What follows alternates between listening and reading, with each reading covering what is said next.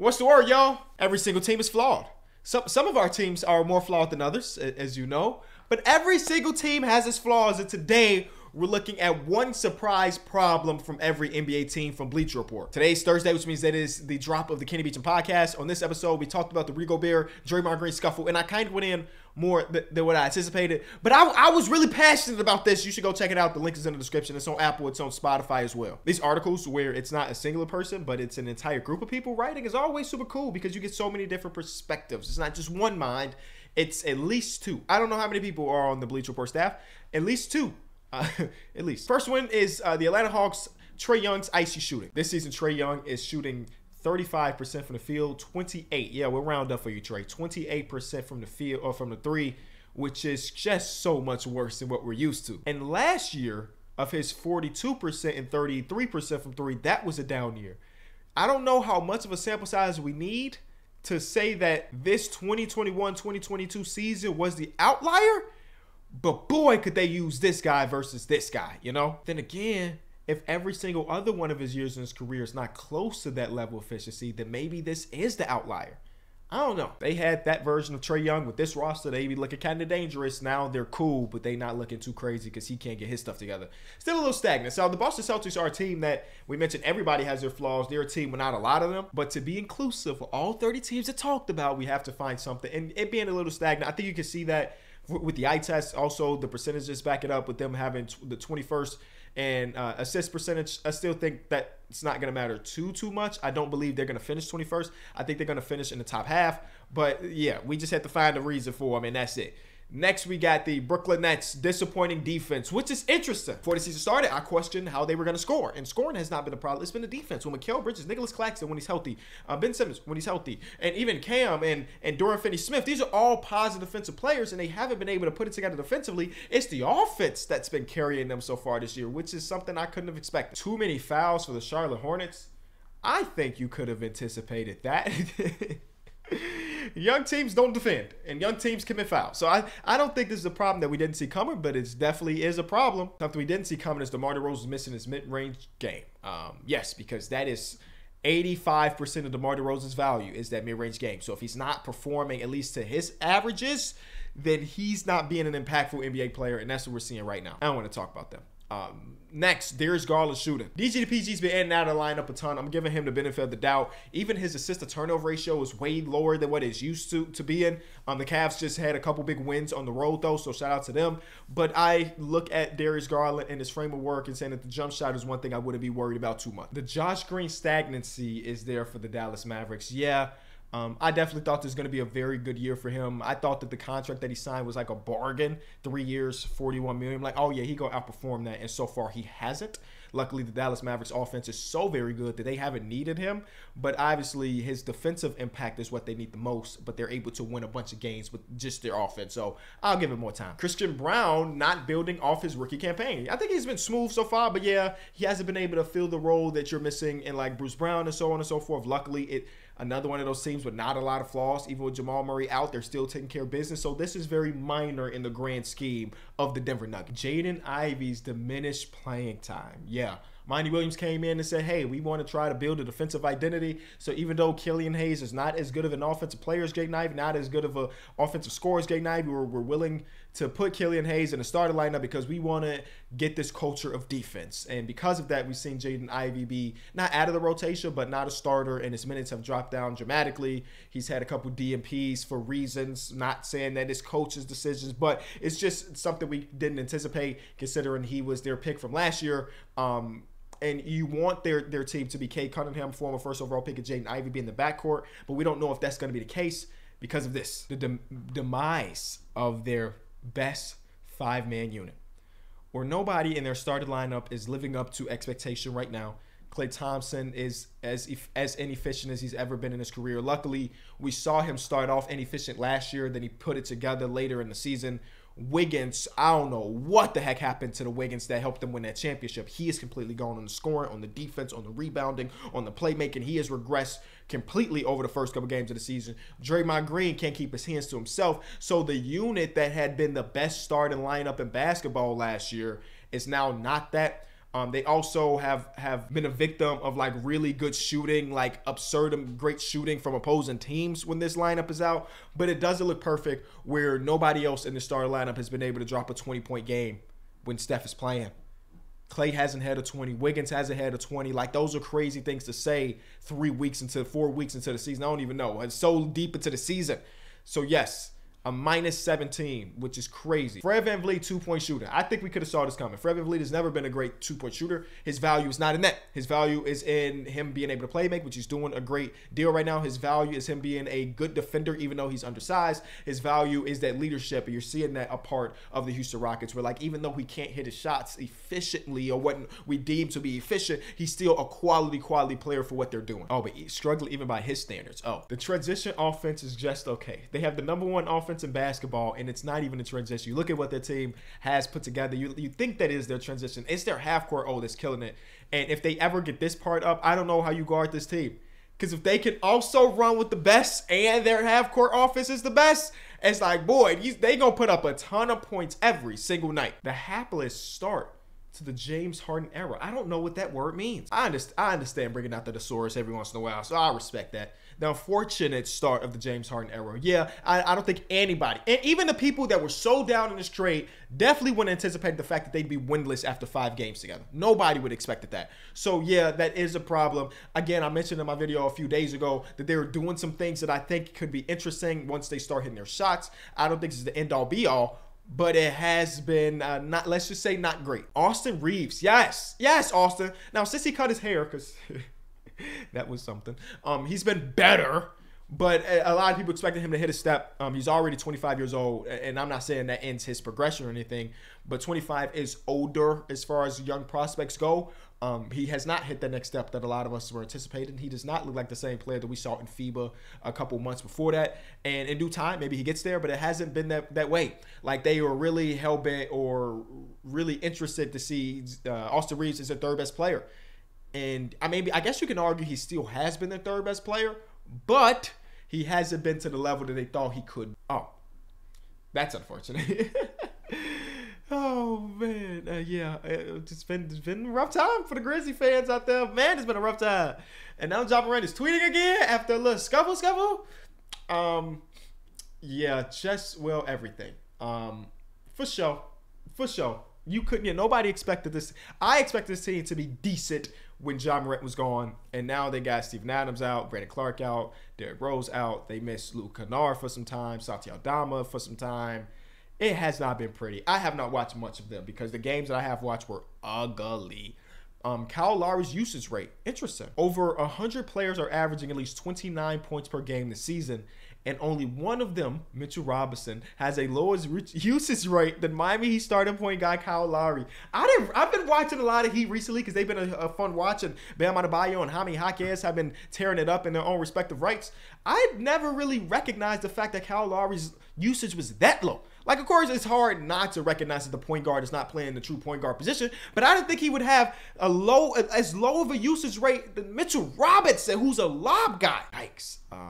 It's working. That's all you can ask for right now. The ceiling is maybe a question, but it's working at the moment. Makes him kind of expendable in a potential trade with a player and or team.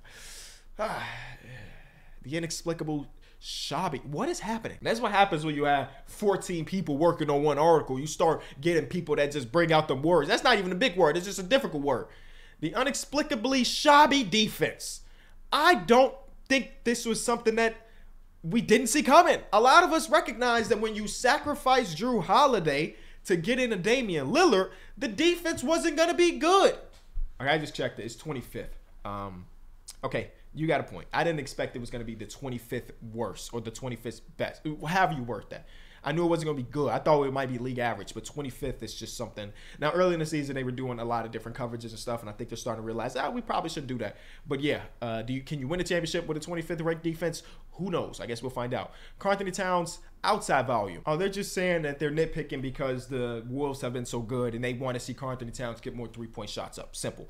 I like to see that the last 3-4 games or so, we're seeing a better version of Karl-Anthony Towns after a very slow start. Last night they got destroyed, but Karl-Anthony Towns put out another good performance. So silver lining of all of this is that Cat looks better than what he did over the first 2 weeks of the season. The best player minutes. Where do we start off with the Pelicans, man? So Ingram and Zion on the floor together is a minus 6.7 net rating.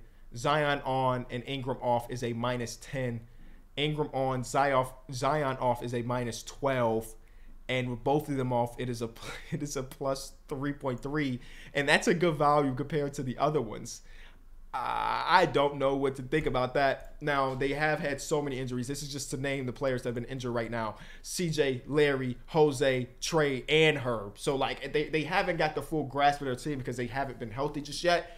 But we've seen, let me see how much time we've seen of these players together. Okay, small sample size this year.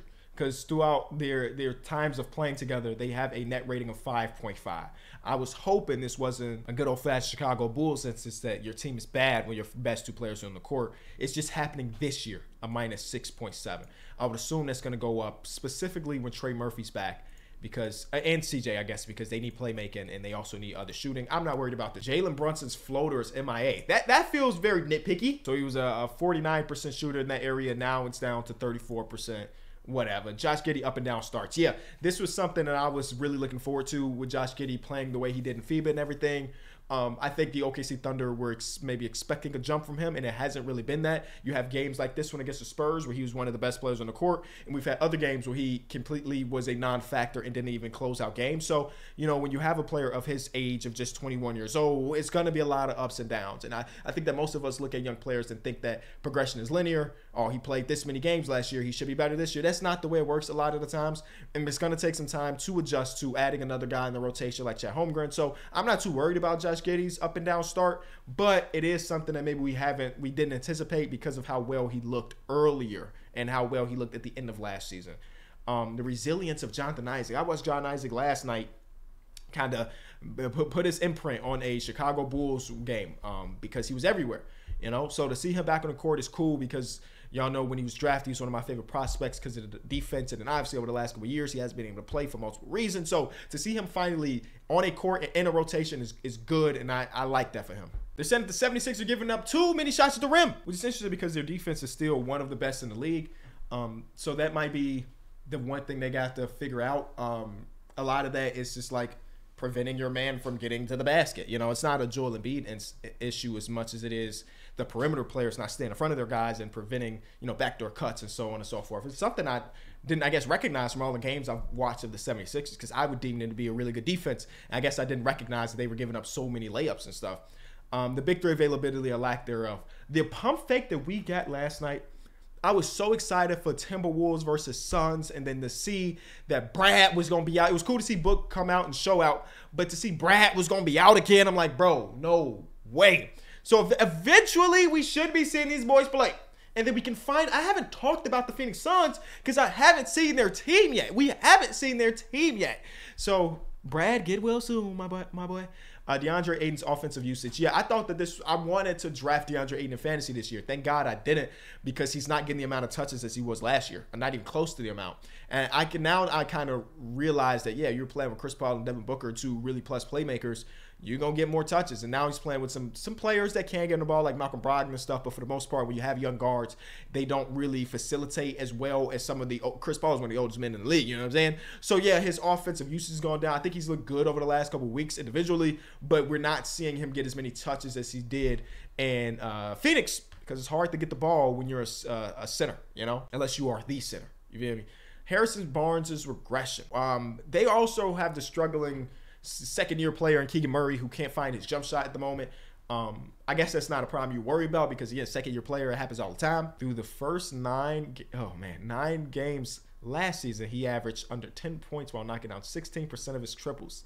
Ugh. Since he dropped 33 on opening night, he's downing just 31.3% of his triples while getting rocked on defense and rebounding at a clip that is even low for him. Interesting. I guess I didn't recognize the slow start of Harrison Barnes. And it makes it, as a guy that is looking to trade Zach LaVine, it makes the Kings fans, the few Kings fans that hit me up, it makes sense. It makes a little bit more sense now. The cost of experimentation. I ain't got nothing to say about the Jeremy Sohan experiment at point guard. I ain't got nothing to say. I don't like it. That's all I'll say. So the one problem that they didn't see coming is that everybody else saw it coming that this team was going to struggle. There's a lot of things to be fixed there in Toronto. They are as up and down as any team in the association, where some games I watch, I'm like, man, they look pretty good. And then like the other night with no Giannis, they lose by 30 points to Damian Lillard and Malik Beasley. So it's like, whoa, there's so much gray area with this team where they look really good one night and then really awful the next. And a lot of us believe that this could be a possibility. I guess Messiah and them did it.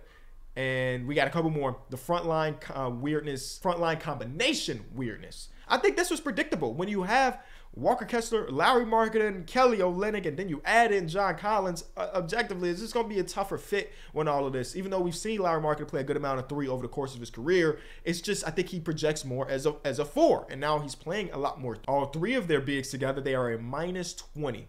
When there's no Collins, they're a -9. And when there's no Markkanen, they're a -6. And when it is a no Kessler, they are plus 4.1. Ooh. The small ball John Collins, Lowry Markkanen lineups are looking kind of good. It's actually their most used combination of two players. So just something to take a look out on for the next, I guess, year or so. Jordan Poole's lack of counting stats.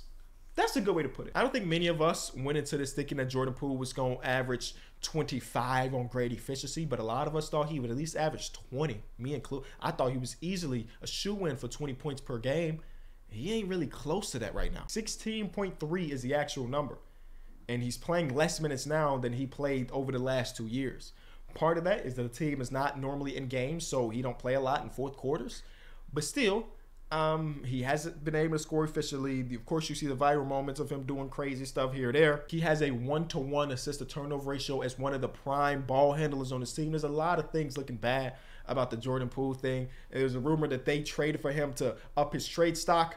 They're doing a poor job of that through the first 11 games. What is a problem of your favorite team you didn't see coming? Because I think a lot of us were optimistic about our favorite team. Not saying that everybody thought they was going to win a championship, but that this player was going to hit a jumper. This player was going to do this. This team was going to do this. All of that happened. So let me know in the comment section. Of course, as always, I'll be there. Check out the Kenny Beecham podcast. Link is in the description.